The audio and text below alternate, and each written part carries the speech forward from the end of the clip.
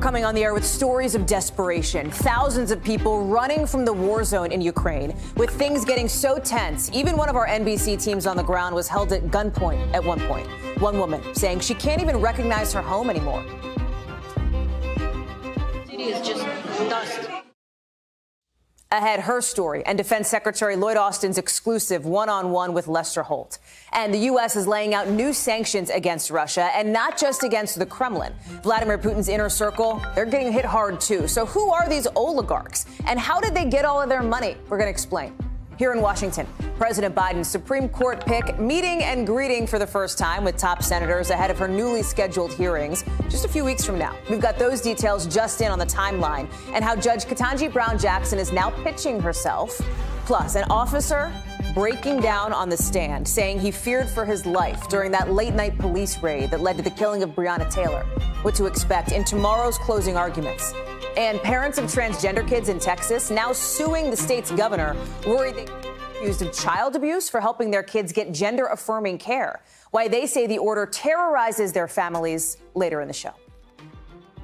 Hey, I'm Hallie, and tonight, both Ukraine and President Biden say Russia could be committing war crimes, with the Pentagon saying in just the last hour that Vladimir Putin's military is trying and hoping to make up for lost time, because over the last couple days, they haven't made much progress near Kyiv. Here's a look at what's happening on the ground at the damage in Kharkiv. This is a building there on fire. It collapsed. Emergency crews sifting through what's left. A senior defense official telling NBC News Russia's hitting civilian targets on purpose.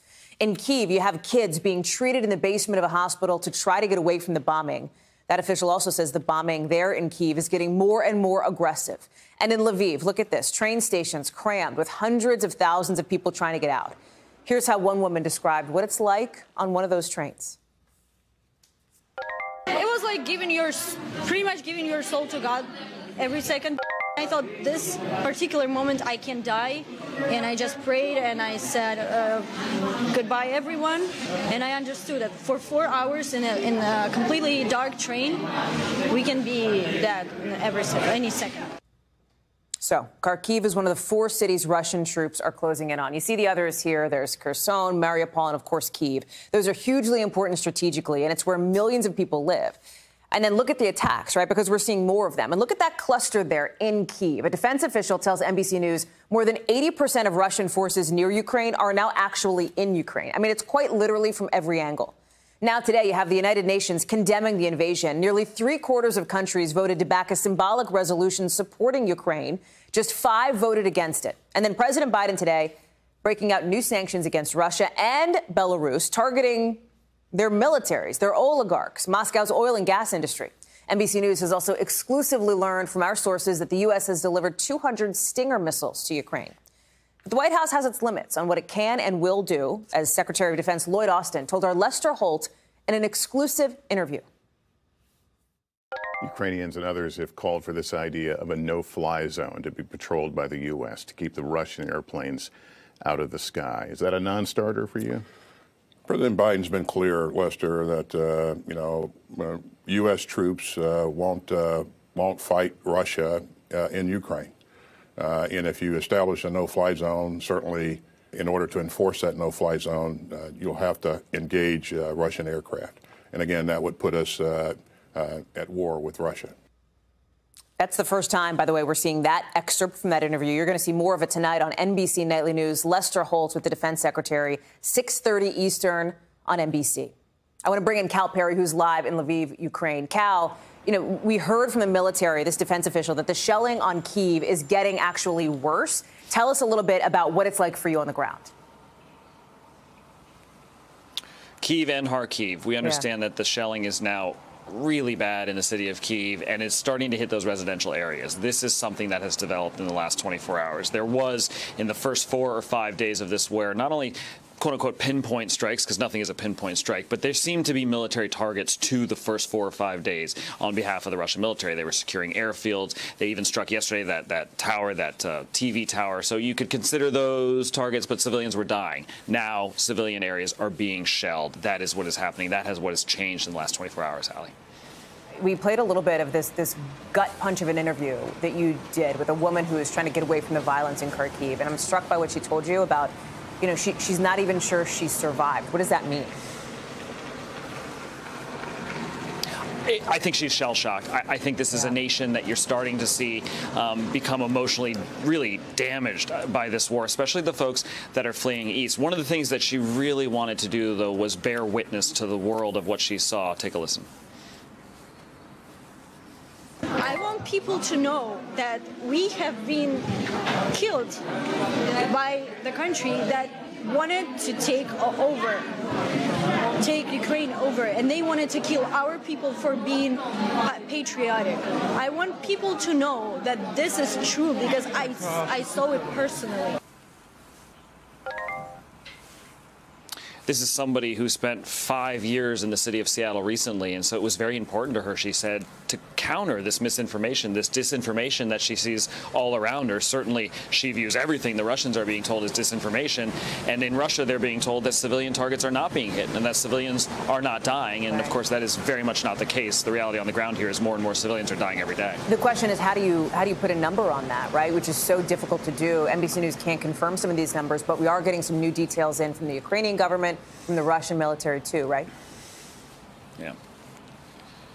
Yeah, so on the civilian side of it, the Ukrainians saying today that up to 2,000, at least 2,000 civilians could have already died in this conflict. Again, hard to really get a number on it because of all that fierce fighting.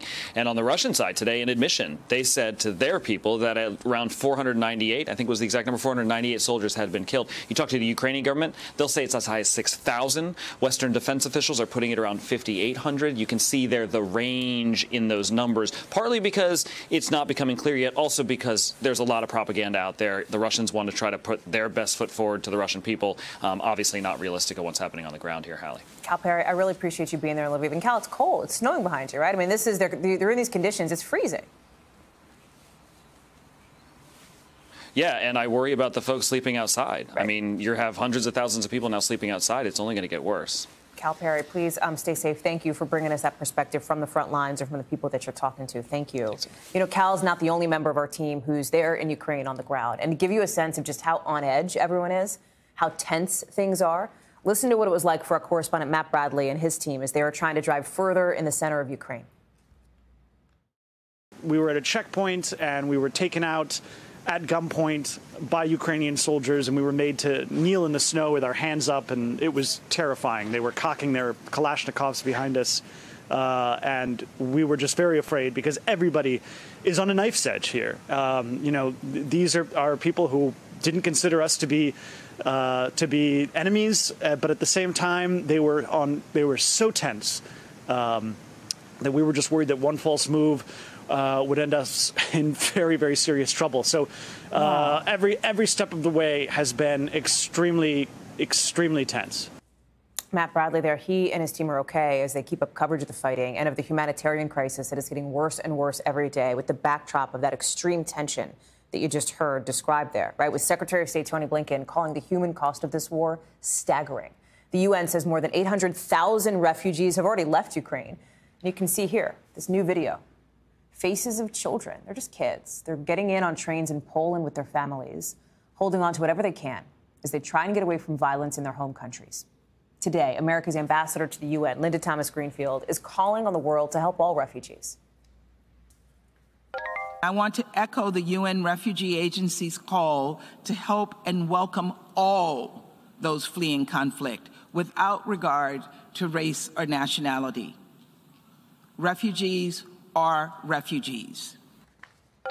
I want to bring in Kelly Kobier, who is near the Ukrainian border in Poland, again with us covering this humanitarian crisis. Kelly, it's good to see you. And what we just heard from the ambassador to the UN there seemed to allude to something that we've heard reports of on the ground, these reports of racism against Africans in Ukraine trying to cross into Poland. Can you talk to us about that? Yeah, there have been several reports of African students and others trying to get across the border and claiming that they've been stopped. They've been told to get off a bus in one case, blocked from getting on trains and blocked from crossing the borders, told to get to the back of the line in some of these incredibly long lines at border crossings.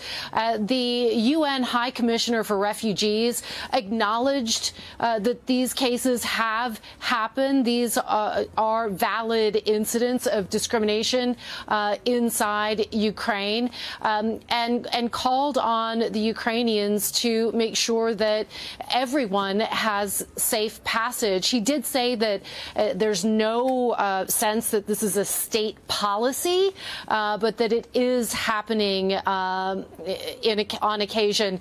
It's hard to tell because of the situation on the ground how often it's happening, but it is happening in country, and he's calling on the Ukrainians to make sure that, as Ambassador Greenfield said, that refugees are treated like refugees. Doesn't matter what your passport says, doesn't matter what your skin color is, you're fleeing war. How is the process going overall, Kelly, of trying to get refugees into Poland? I mean, from what we've heard from the folks we're talking to on the other side of the border, things have smoothed out a bit at the Medyka crossing, which is the busiest land crossing in Poland. People are getting through a little bit quicker, but keep in mind, temperatures, as Cal said, are freezing, and it is still taking several hours. It's also improved at the train station, which is that very busy train station where we've been reporting from over the past couple of days.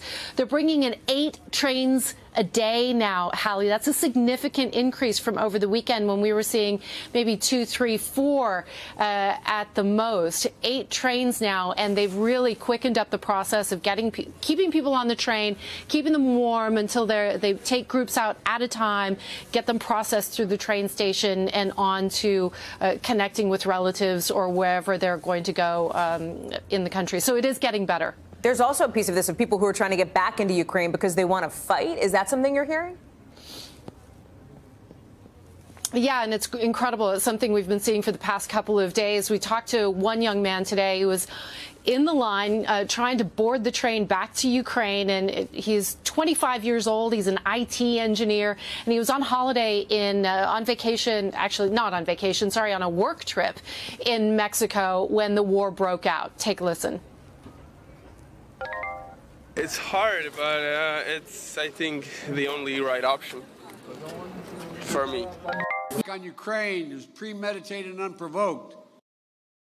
President Biden, they're on the road in Superior, Wisconsin, keeping up that tradition of presidents getting out of Washington after a State of the Union to push their domestic agendas.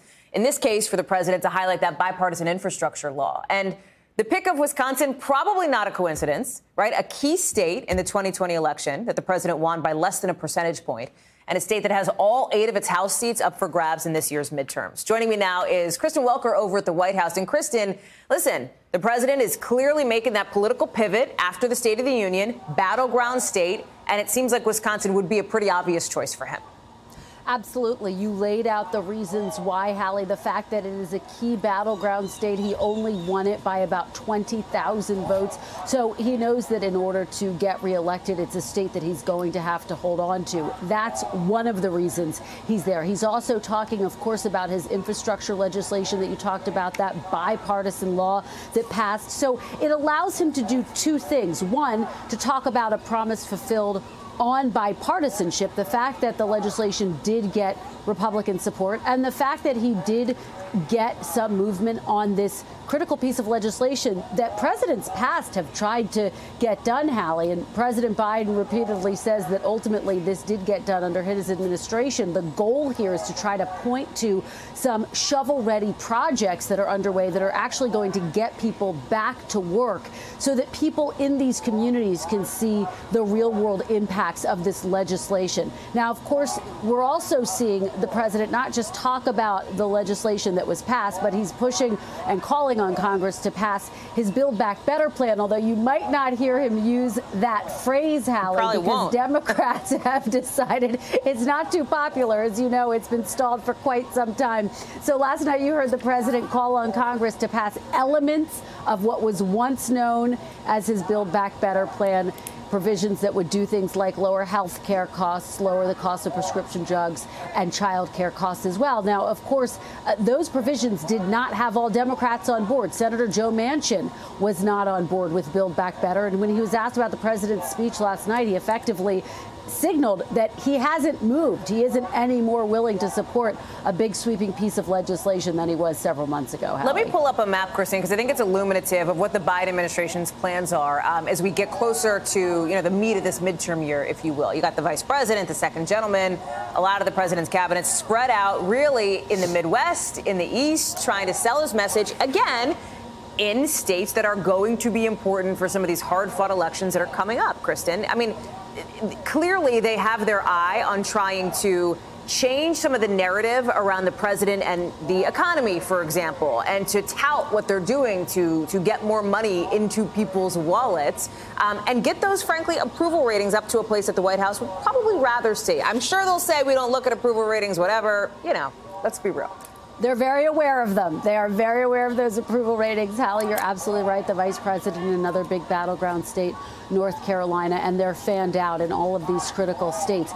Look, the president is facing headwinds. His approval ratings, the fact that you have inflation at record highs. And this administration has been criticized by some Democrats who say you haven't done a good enough job of selling what they perceive to be the successes of this president. And so, yes, it is tradition that you have the president, his cabinet officials, administration officials out on the road to sell his messaging in the wake of the State of the Union address. But this does come at a pivotal moment because we are in an election year. And so I think the messaging is going to be really important. And to that point, Hallie, I would just underscore something that we heard from the president last night that got a lot of attention when he said, instead of defunding the police, fund the police. That's something that got bipartisan praise in the halls of Congress last night. So it was really fascinating to watch. But clearly it's a message to his party that they should be tacking to the center as they face these really tough midterm races that they're facing, Hallie. Kristen Welker on the northbound of the White House. Great to see you, Welks. Appreciate it. You too. Wheels in motion over on Capitol Hill for what is probably going to be a pretty tough confirmation fight. Even if, in fact, she will get through, we're talking about Judge Ketanji Brown Jackson, with support from Democrats in the Senate. Take a look. She had a bunch of those meet and greets. They all started today. And these are the top people she needs to talk to on both sides of the aisle. The Senate Majority Leader, Chuck Schumer, Minority Leader Mitch McConnell, Republican, Chair of the Senate Judiciary Committee, Dick Durbin, Ranking Member Chuck Grassley. We told you last week a little about how this process goes down, and it's happening fast. The president only officially formally nominated her 5 days ago. But today, we got some new details on the timeline. Hearings will start March 21st. It's only a few weeks away, gang. She's got questioning on the 22nd and the 23rd. I'm sure you will watch that live here as well as across the country on live TV, wrapping up on the 24th. Let me bring in now from Capitol Hill, Leanne Caldwell. Leanne, let me start with that timeline because these are new details. We knew based on the reporting that you and our team has done that this was going to be an accelerated timeline, right? Democrats want to get this done. They want to get her locked in and confirmed before they go on recess, like spring break, April, right?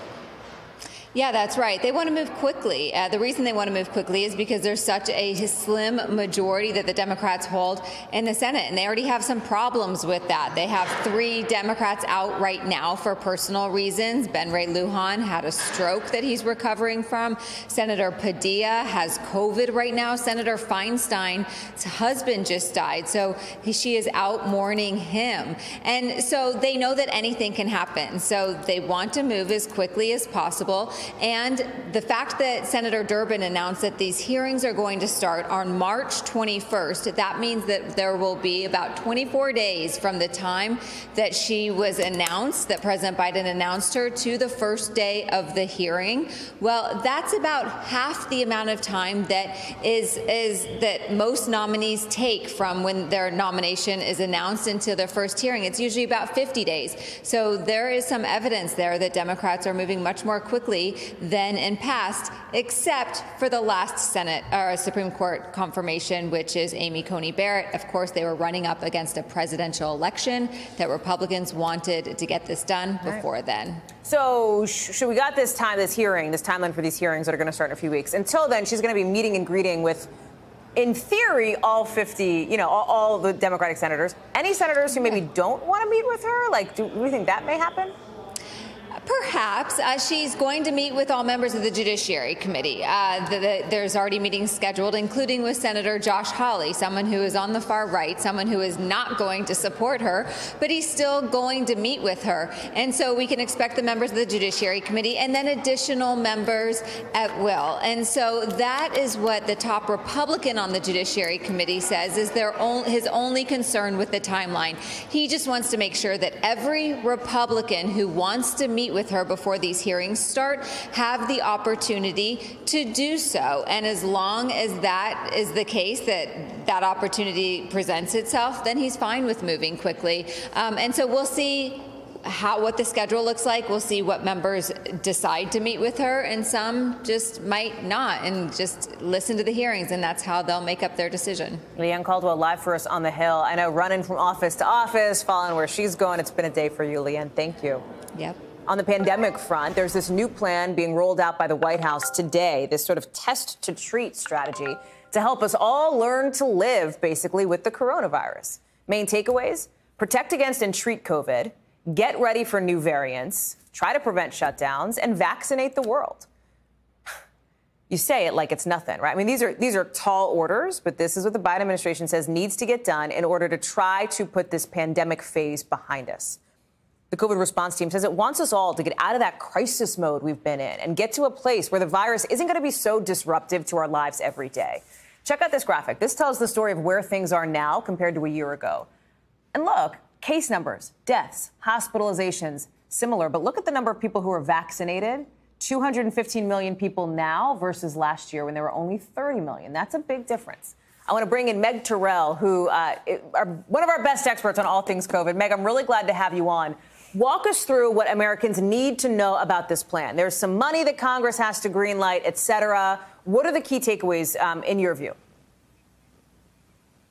Yeah, so it really covers the gamut as you laid out, being prepared for potential new variants, being able to detect those really well, stay ahead of potential surges, and make sure that we have the tools in place to take care of people in the event that we are dealing with another emergency situation, as well as to continue to deal with the situation that we're currently in. As you mentioned, there is funding that is needed for a lot of this, and specifically being able to acquire more treatments, vaccines, and tests, being able to make sure we have enough preventive treatments for people who are immunocompromised and ensuring access to boosters for them. Also making sure that the investment in testing continues to make sure we're never at this shortage again and to make sure tests are affordable. And then, as you mentioned, this whole global effort as well, not just supplying the vaccines themselves, but actually supporting the efforts to get people vaccinated around the world. That right now appears to be the bigger problem. And also supplying supplies like PPE and oxygen to other countries. All of these things, in addition to setting up centers for excellence to treat long COVID, are things they're talking about needing new funding for. There's also something that I'm interested in, a deadline coming up soon, because when we talk about returning to normal, that for a lot of people includes traveling. There's this precautionary thing that expires middle of March, right, on whether you should have masks on federal transportation, meaning on planes. That lifts on March 18th, but the White House, the Biden administration could extend that. Sounds like they haven't made a decision yet. What is your sense of which way that may go? Yeah, the CDC just keeps saying we're going to revisit that in a couple weeks. And Dr. Walensky was asked today, what is the difference scientifically between wearing a mask on a plane or a train versus wearing a mask anywhere else where they've essentially just lifted the mask requirements indoors for most of the country? Here's how Dr. Walensky explained the difference. Just in terms of travel, we have to look not only at the science with regard to transmission in masks, but also the epidemiology and the frequency that we may encounter a variant of concern or a variant of interest in our travel corridors. So she's essentially saying there is a difference between traveling and not traveling, essentially, when it comes to masks. This is only 2 weeks away, so we'll have to see if they end up extending it. They've been so flexible with masks everywhere else. It'd be sort of surprising if they kept it in place, but she did argue that there is a difference. Meg Terrell, thank you so much for that. Appreciate it. Good to see you. Coming up here on the show, a dramatic day in court after a former cop took the stand in the trial connected to the raid that killed Breonna Taylor. What Brett Hankinson had today in his defense. Plus, more baby formula recalled after the death of a second infant. We've got more on the FDA's warning coming up later in the show.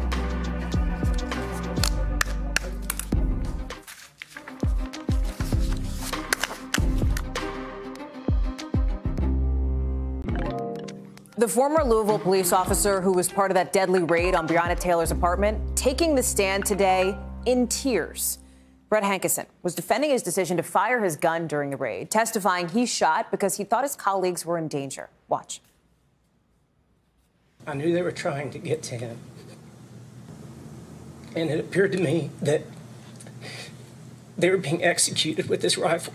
I returned fire through the sliding glass door.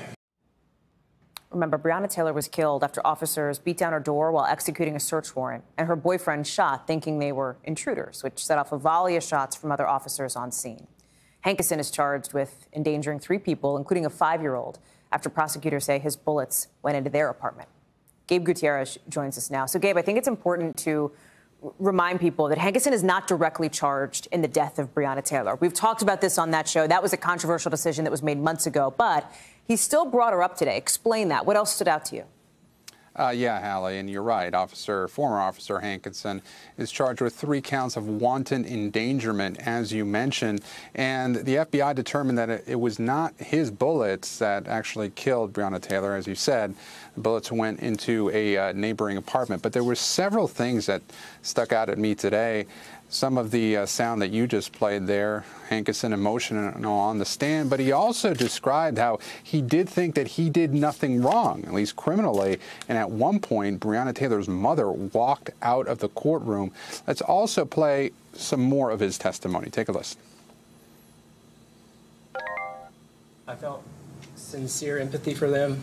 That was something, if my daughter was shot at or bullets came into our house, that would be very concerning, and I apologize to her for that. And Miss Taylor's family, it was just, she didn't need to die that night. So you hear that objection there. But yes, Hankison saying that Breonna Taylor did not need to die that night. But he also described in detail, Hallie, at one point getting up from the witness stand and kind of, acting out what he was, what his position was as that door was being rammed. And it was just a very emotional that he took the stand. He described how when one of his colleagues was hit with a bullet, he felt that his fellow officers were being executed. And this was probably the first detailed account from Brett Hankison that we have heard about. Again, he's not charged directly with causing Breonna Taylor's death, but this trial is getting a lot of attention because of the fact that, it's in connection to the raid where she did not make it out alive. And there have been so many questions from, her family, people close to her, about accountability in this instance that, were left unresolved when the decision was made not to bring more serious charges against any of the officers involved. I imagine the interest, obviously, you just said it, Gabe, very high interest in this. A lot of people watching it. You said Breonna Taylor's mom even showing up today. Yeah, and that's right. During opening statements, both the prosecution and the defense said that this case was not about Breonna Taylor. But Hallie, you just said it. This is, to think that, her name would not come up during this trial, or that, it would not hang heavily over this trial. It just doesn't make any sense. Breonna Taylor's parents, even though, they've long said that they wanted justice for Breonna Taylor. And in this case, Hankison, if convicted, he faces up to 5 years in prison. That has not been enough for Breonna Taylor's family. Of course, attorney Ben Crump has long said that he could not understand why charges were brought in this instance, where Officer Hankison fired into an adjacent apartment with a white neighbor, and yet Breonna Taylor, a black woman, that her death, that none of the officers face charges for her death. And I was there in Louisville, Hallie, when the decision was made not to criminally charge these officers with her death. There was a lot of frustration, a lot of anger there. 2 years since this raid. So this trial continues. Closing arguments now set for tomorrow. Again, Hankison faces up to 5 years in prison if convicted on those 3 wanton endangerment counts. Gabe Gutierrez, I'm glad to see you reporting on this. Stand on top of it. I remember seeing you, there when all this was going down, as far as the charges, not too long ago. Thank you, Gabe. Still to come here on this show. Police in New Zealand cracking down on protests against COVID vaccine mandates. We'll tell you how the country's parliament is dealing with it next in the 5 things. And there's been a lot of talk about going after Russian oligarchs after the invasion of Ukraine. So could you tell me who they are? I don't know. We figured we'd try to explain some of it, how they got so rich, after the break.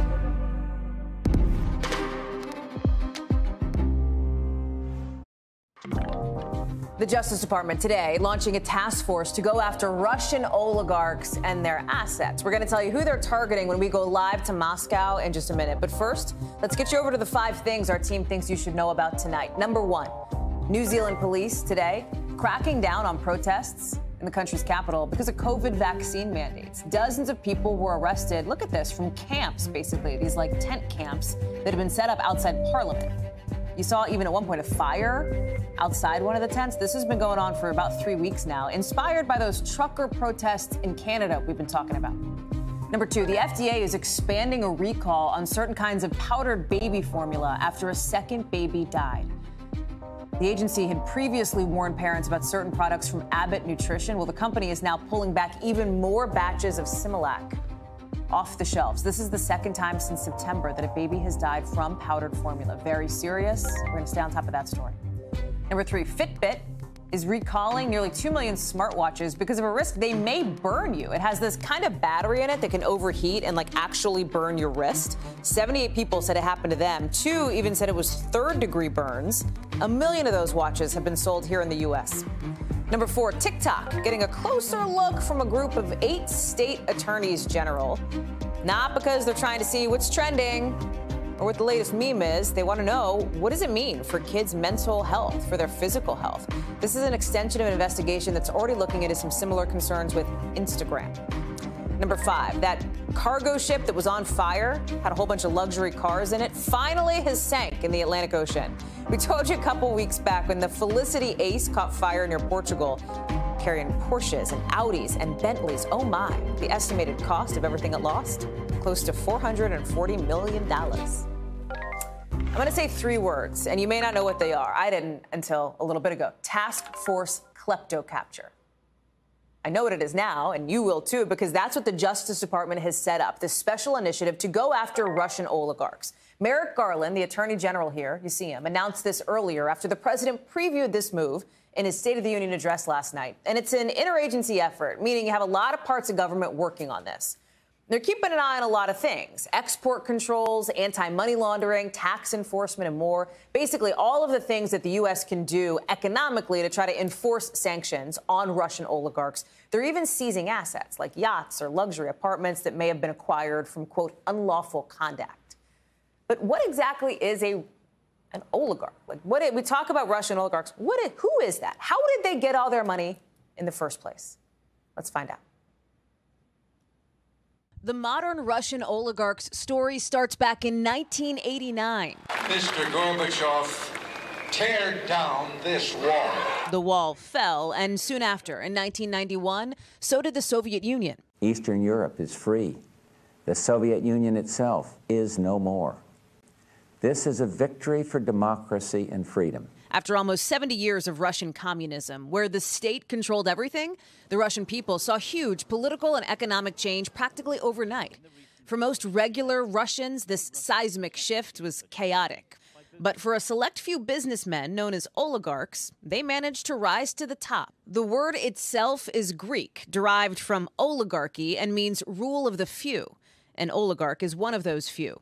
With the state no longer controlling major economic sectors, rich men who had been gaining wealth often in Russia's legitimate businesses and allegedly in the black market stood ready to take control if they had political connections. And many of them did. 1996, it looked as if the communists might return to power in the presidential election. Oligarchs stood together to help Boris Yeltsin's re-election. Infighting inside those elite circles helped bring on the Russian financial crisis of 1998, which in turn helped the rise of Vladimir Putin. At the time, the future president was a lieutenant colonel in the KGB, reportedly gathering information on these oligarchs and the illegal ways they got rich. The oligarchs largely stood in line with Putin as he rose in the political ranks to prime minister, then president, and they've stayed in line, but that may be changing. Many of these so-called oligarchs have investments in the West, some calling for negotiations to start as soon as possible, others calling for an end to the war altogether. I want to go now to Keir Simmons, who joins me live from Moscow. So, Keir, this new task force is going to be working with the FBI, the Secret Service, Homeland Security, et cetera. It feels like a big deal, but, like, what are the chances we're really going to see yachts towed off the coast of Florida anytime soon, you know? Yeah, right. Yeah, Task Force Klepto Capture. It's a great name, right? Listen, I think one of the secrets of why these sanctions are potentially going to be really effective against the oligarchs, I mean effective in the sense of that they're going to hurt those rich billionaires, is because it's a joined-up operation between the US, between Europe, between the UK. In fact, the US isn't naming the oligarchs that it is targeting, but the European Union is, and Britain has been. So we have a feeling for who those kinds of people are in the kind of crosshairs, if you like. You know, I think it's something that we don't know. The issue here is, Hallie, we don't know how much of an effect it will have on the Russian president here in Moscow, because these oligarchs in many ways are a distance away from him themselves. But I'll give you one example tonight which suggests that it's frightening a few people a lot. Reuters is reporting that, according to a ship tracking site, a number of Russian billionaires' yachts are heading for the Maldives, which does not have an extradition treaty with the US. I was going to ask you about that, Keir. Those reports that we're seeing some of these rich folks move their yachts, right, move some of their assets around, because they do have assets. They have really big boats. They have crypto in some cases, too, you know, which is a whole other can of worms on this front. Yeah, exactly right. Now, crypto is obviously a currency that is potentially harder to trace. You can't necessarily use it for enormous amounts of wealth, but, and let's just talk about, you know, hypotheticals here. If you were a very, very rich Russian, what you would try to do would be to put your money in different places. So I'm not casting aspersions necessarily, but Abramovich, for example, who's close to President Putin, has a close relationship. He owned a big English Premier League football side, Chelsea, or at least he did until today. He announced that he is selling that side. Now, he's having trouble staying in the UK. You can see lots of reasons why he would want to sell, but it's just a picture. Again, no aspersions from me on Abramovich. Other folks, maybe in government circles, have a different point of view. However, you can see how an oligarch like Roman Abramovich has all that money. He's going to spread it out into different places. That's just kind of a sensible thing to do. You make an important point, Keir, and you said it just a second ago. Like, some of these oligarchs are not super close with Putin. There's a limited number of people who are actually in the inner circle near him. You know, tell me more about that, because you know this leader. You have interviewed him. You have been in Russia. You understand the dynamics here. Yeah, look, well, of course, the key person is President Putin himself. And just a little bit of politics and diplomacy. We heard Secretary Blinken speaking today, and I thought, and commentators are talking about one particular aspect of what he had to say that was really, really interesting, and that was that he called on President Putin to pursue diplomacy, and Secretary Blinken said, we stand ready to do the same thing. He said to President Putin, if you pull back and pursue diplomacy, we stand ready to do the same thing. Is that a message that Secretary Blinken is sending to the Russian leader to say, well, if you have a ceasefire in Ukraine and pursue diplomacy, we'll halt this push towards more and more sanctions? Is that something that they're trying to message? Because clearly they need to give President Putin some options here. They don't want to see him with his back up against the wall. Yeah, a cornered Putin, right? If his military front is stalled, if the economic piece of it is falling out from under him because of these sanctions, that's a dangerous Putin. Keir Simmons, thank you so much for being live for us in Moscow with your reporting. Great to see you. Up next, the NYPD says it's looking for a man who apparently attacked 7 Asian women within a matter of just 2 hours. That's coming up in The Local. And we're learning more about the first January 6th defendant to go to trial, why a prosecutor says he, quote, lit the match that started the riot. Straight ahead.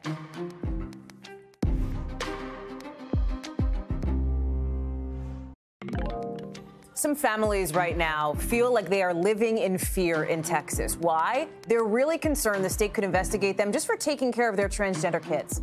We're going to explain in a minute. But first, NBC News covers hundreds of stories every day. And because you couldn't possibly read or watch or listen to them all, our bureau teams have done it for you.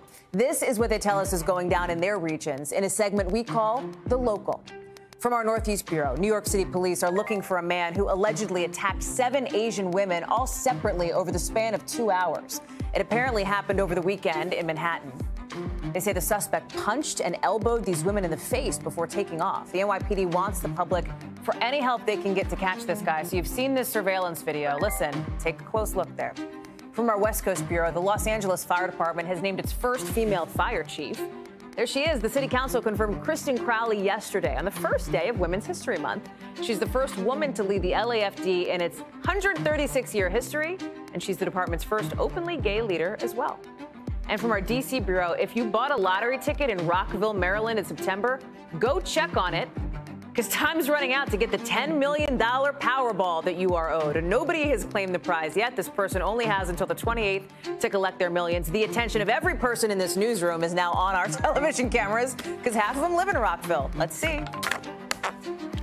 Turning now to what's going on with the January 6th investigation. Prosecutors say one of these defendants, in their words, lit the match that started the fire at the U.S. Capitol on January 6th. We're talking about Guy Reffitt.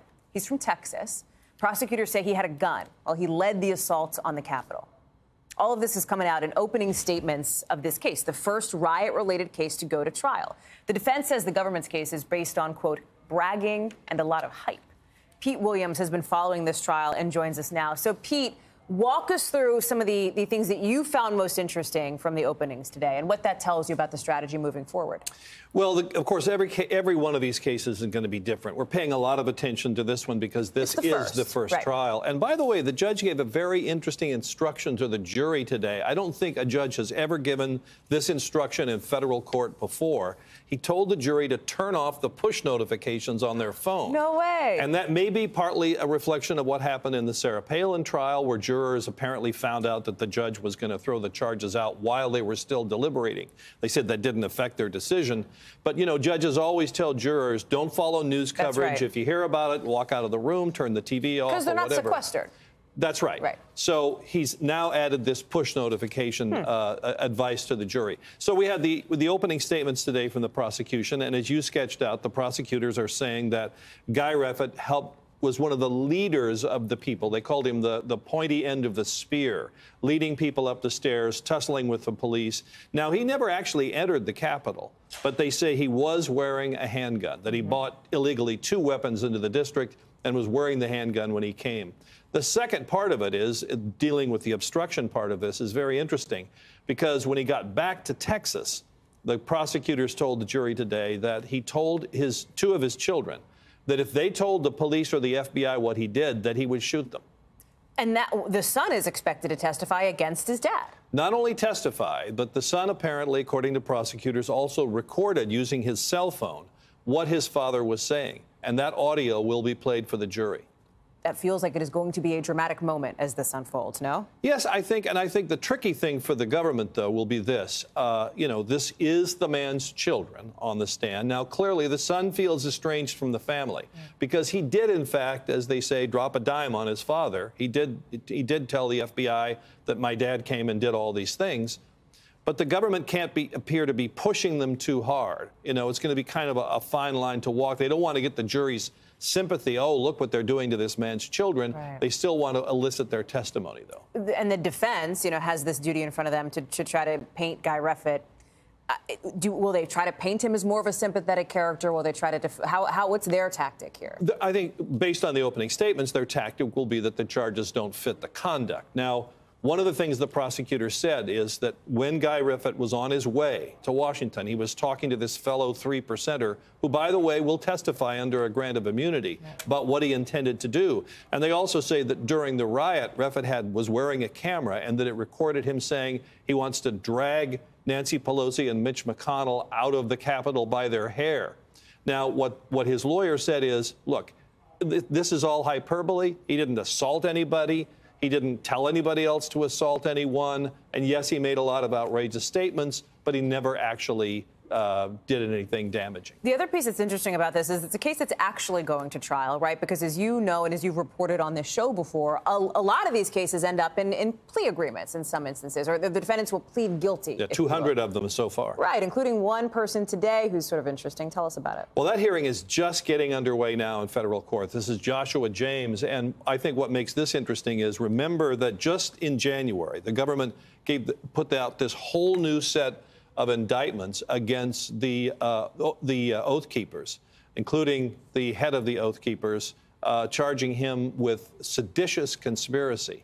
So that's one of these 11 defendants who has been charged with seditious conspiracy. Joshua James, according to court documents, is prepared. He just said in court he wants to plead guilty to reduced charges. You don't even have I just got that email from your producer, Dan Barnes. You must have a direct line right to him because we just, you know. You don't I can't reveal my sources. Unbelievable. Pete Williams, communicating with telepathy. Thank you so much, Pete. I'm really glad to have you here for that breakdown. It's good to see you. You bet. Coming up next, a lawsuit claims Texas is investigating the parents of trans teens. We'll talk about how some of these families say they're just trying to protect themselves and how the state's responding after the break.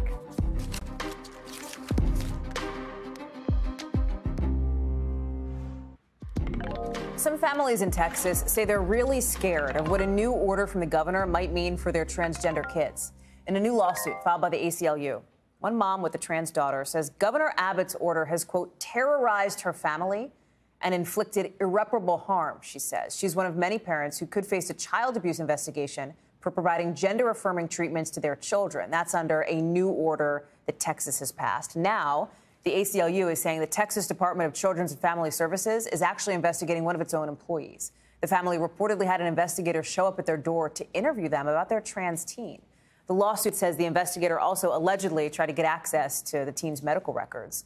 No response yet from the state of Texas, but I want to bring in NBC Out reporter Joe Yerkeba, who's reporting on all of this for us. So, Joe, tell me what you're hearing from parents. Sure. Yeah. So parents of trans minors in Texas are terrified that they'll be investigated or reported and that their children could be taken away from them for providing, you know, what doctors have told them is medically necessary care. And they're also really tired because some of them have been fighting these battles in the Texas legislature since 2015 when the state considered a bathroom bill. And, you know, one parent told me that the attacks against the trans community there are relentless. What are we hearing from the state on this? I know they're not responding specifically to the suit, but the governor, you know, ever since this new order came out, it has been controversial. But leaders in that state really haven't backed away from it. Right, Joe? Right. Yeah. The state is, you know, standing by the order. They believe that the care that trans minors are receiving isn't medically necessary. But, you know, doctors have told me that the evidence just isn't really on their side. Can you explain for folks who aren't as familiar as we are with this, what this order specifically says? Sure. Yeah. So the directive says that anyone in the state, you know, any citizen, but especially mandatory reporters such as psychologists and teachers need to report if they believe that a minor is receiving some kind of gender affirming medical care. And that includes anything from puberty blockers to hormones and then to surgeries. But it kind of, you know, relies on this misguided idea that minors are receiving surgeries when that just isn't the case. So walk us through then what the sort of legal battle would be for both sides here, because, you know, there is a question even among some experts that some of this holds up in court. Yeah, so there are a few arguments coming from the ACLU that the directive is unconstitutional and circumvents the Texas legislative process. And then the Attorney General's opinion and the governor's directive, you know, focus on this idea of medical necessity. And both parents and doctors have told me, you know, that all relevant accredited medical associations say that this is medically necessary care. So they think that even the order itself is on their side. But again, the other side is really relying on this idea that it isn't medically necessary, but they just don't have a lot of science to support that opinion. What kind of position does this order put people in who are trying to help trans kids, like, you know, psychologists, et cetera? Yeah, it puts them in a really difficult position, especially if they're mandatory reporters. The ACLU is representing one psychologist who said that she'd be violating professional standards and would inflict serious harm and trauma on her clients if she reported trans minors like the governor's directive tells her to. Joe Yerkeba, thank you so much for bringing us that reporting and for staying on top of this story for us here on NBC News Now. I appreciate it. Appreciate all you for watching this hour. 60 minutes. It flies by. We're going to have more for you here tomorrow, same time, same place. I look forward to seeing you then. Coverage picks up right now.